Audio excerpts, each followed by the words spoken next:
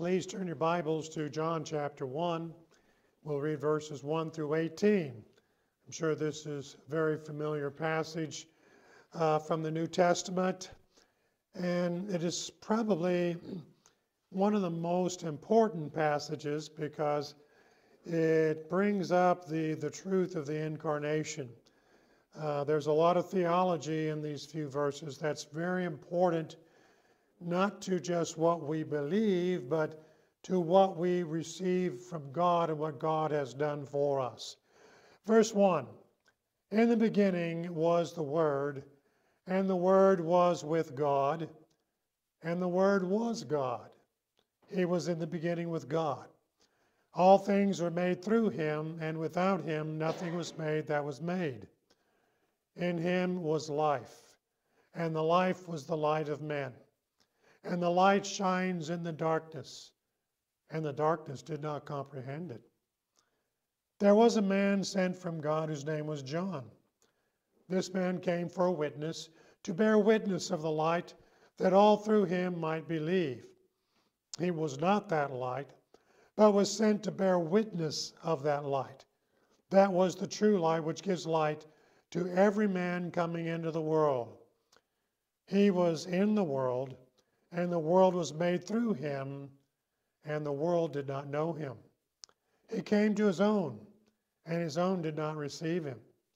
But as many as received him, to them he gave the right to become children of God, to those who believe in his name, who were born not of blood, nor of the will of the flesh, nor of the will of man, but of God. And the Word became flesh, and dwelt among us, and we beheld his glory, the glory as of the only begotten of the Father, full of grace and truth.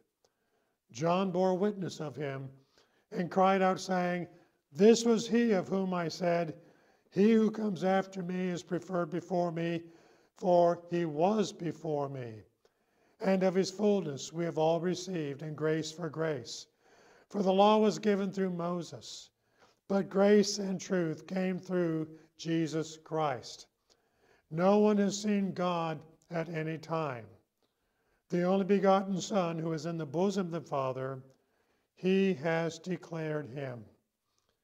Our title today is Jesus is the Light. In our lesson at the beginning of the very Gospel of John, the Apostle John introduces us to Jesus. And from what he says, we see that Jesus was indeed a man, but John wants us to know that Jesus is much more than just a man. To establish the basis for his premise, he reaches back before the beginning of time to show us how much more than just a man this Jesus really is. John begins his gospel quoting Genesis 1:1, in the beginning.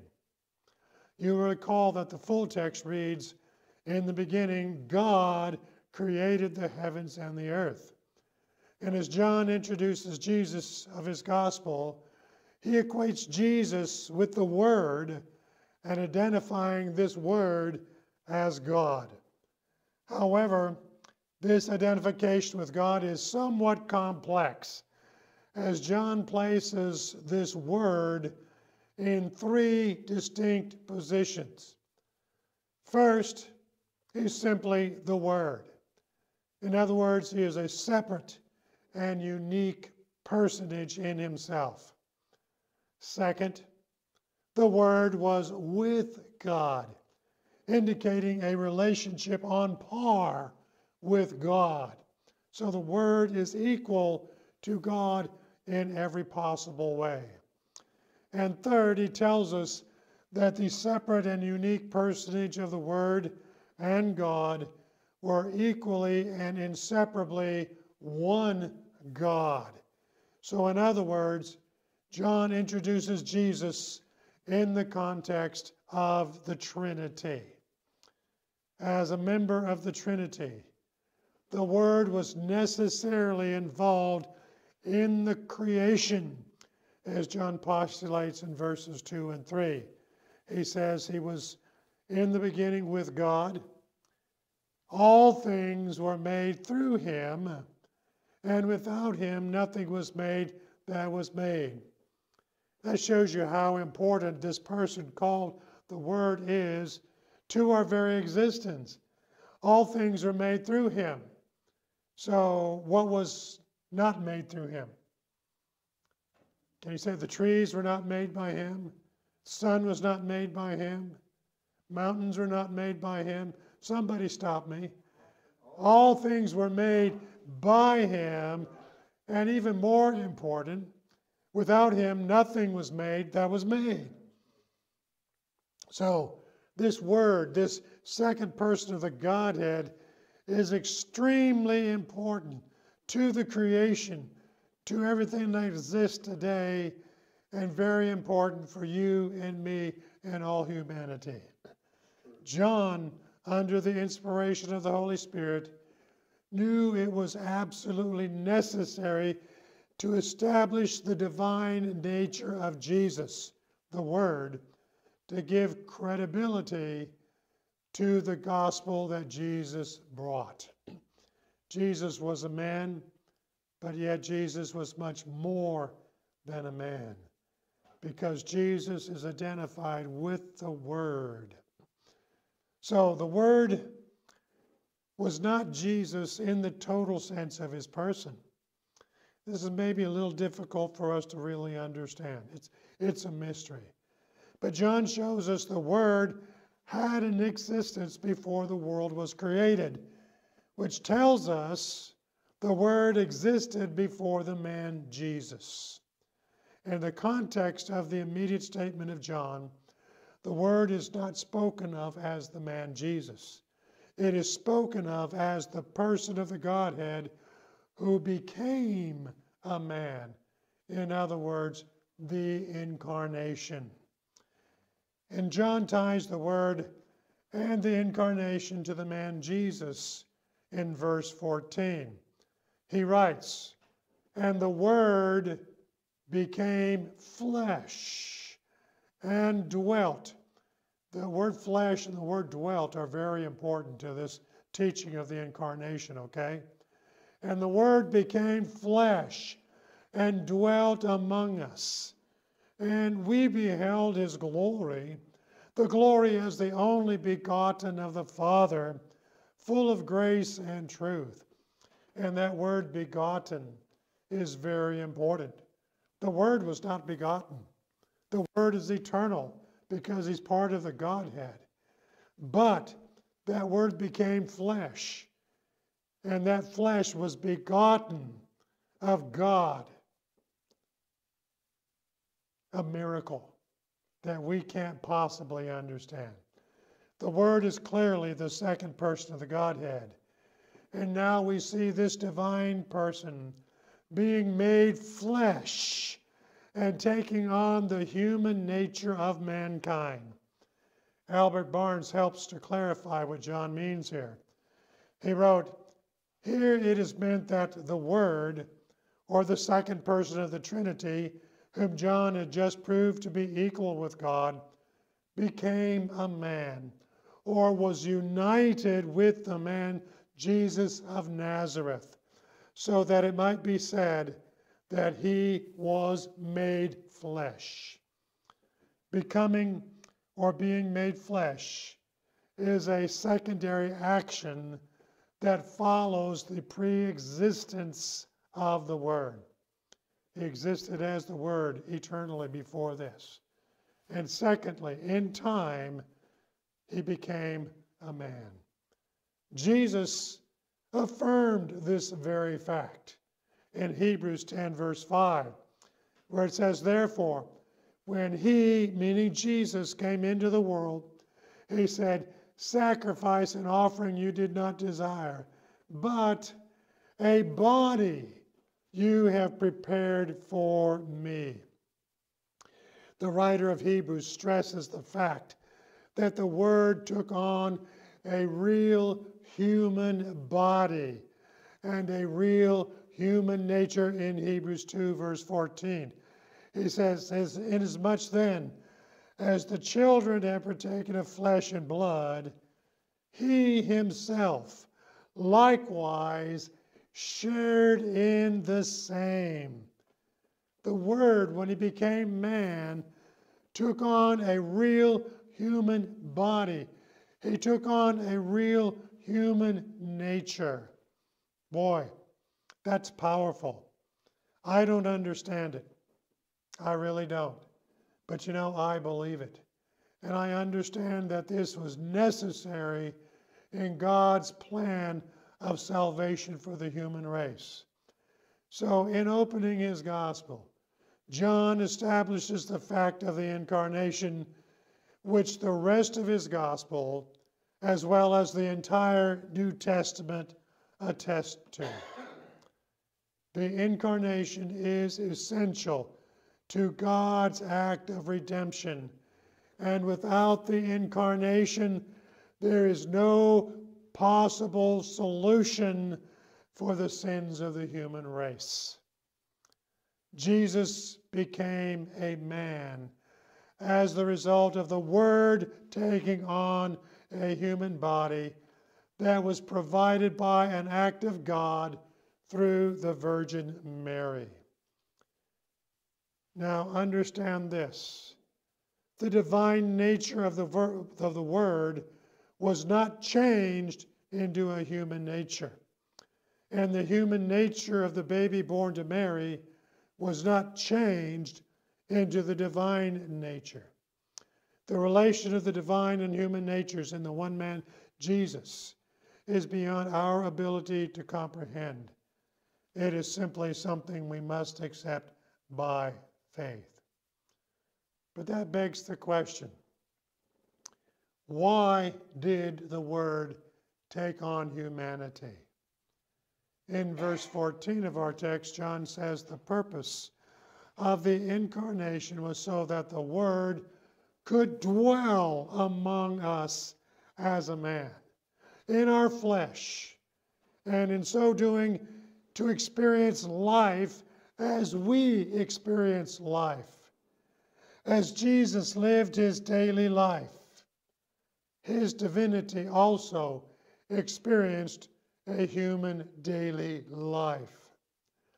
In Jesus, God experienced what it was to be happy, to be sad, to be hungry. He experienced what it is to have friends and to be loved and to be hated and be persecuted. In Jesus, God experienced the joy of some being brought into a right relationship with God and the sorrow of those that rejected God. In Jesus, God experienced all human emotions and frustrations. He was disappointed, and sometimes he was frustrated over the situations of life, just like you and I have disappointments and frustrations. And more importantly, especially to us, in Jesus, God experienced the temptation and spiritual opposition common to humanity. So John answers the question of why did the Word take on humanity in verse 4? Because in him was life, and the life was the light of men. Now that statement is an immediate reference to creation. As God created everything through the Word was an essential part of the breath of life God breathed into Adam to make him a living being. We know that the fall of Adam and the introduction of sin into the world happened in the 3rd chapter of Genesis. The incarnation is the antidote to that sin, as the Apostle Paul says in 1 Corinthians 15:22, where he wrote, "For as in Adam all die." Okay? How many die? All. That means every human being, right? Ever to come into existence. Ever to yet come into existence. For as in Adam all die, even so, in like manner, equal to or corresponding to, in Christ shall all, how many? All be made alive. In other words, Jesus came to undo for those who receive him what Adam did to the whole human race. Because of Adam's sin, all people are born into this world spiritually dead because they do not have the indwelling presence of the Holy Spirit that is spiritual life. John says that Jesus is the light. The world, or all that are spiritually dead, do not comprehend or understand the light. And for this reason, it was essential for Jesus to come in the incarnation. So while the unregenerate do not understand this truth, it is still necessary to receive it in faith, believing it even though we don't understand it. John said in verses 12 and 13, "But as many as received him, to them he gave the right to become children of God, to those that believe in his name, who were born not of blood, nor of the will of the flesh, nor of the will of man, but of God." We do not have to understand the theology of what God has provided for us. We just need to receive or accept the fact that Jesus is the answer to our sin problem. Repenting of sin is an act of receiving Jesus, because in repenting, you are giving Jesus your sins for which he died. But there is more in receiving Jesus than just forgiveness of sins. John tells us that in receiving Jesus, we are born again. He calls it born of God. Now, that does not mean that we are just religious people. It means that we have been morally and spiritually changed. And John says of this change in verse 16, "And of his fullness we have all received, and grace for grace." Well, what is this fullness we receive? Well, that word fullness means to be filled completely, like a jar filled with water. Have you ever put a jar under a faucet or in a hose and put water into it all the way up to the top? Okay, what's in that jar? Water. No air. You know, you don't fill it up halfway, you fill it all the way to the top. Okay? So, having received the fullness, we are filled up completely like that jar with water. Well, the Living Bible puts the verse simply this way: we have all benefited from the rich blessings he brought to us. Blessing upon blessing heaped upon us. I like that. Blessing upon blessing heaped upon us. More than we could even comprehend. More than we could ask for. Blessings heaped upon us. Grace for grace, or blessing upon blessing, is that as a sinner, our hearts were filled with sin, which separated us from God. But in receiving Jesus, that sin is not just forgiven, but our hearts are cleansed so that there is no more sin, and the Holy Spirit comes in to fill our hearts as that water completely fills the jar. Jesus is the light, and he is our only hope for salvation. His work of atonement did for us what nothing else could ever do. It's not enough to be a good person. There are a lot of good people in the world. And a lot of people feel that that goodness is going to get them right with God, get them into heaven if there is a heaven to get. But that's not true. It's not enough to be a church member. Just because your name is written down on some church book is not guaranteed that you'll get to heaven. Your name must be written in the Lamb's book of life. And it is not enough to say that you are a Christian.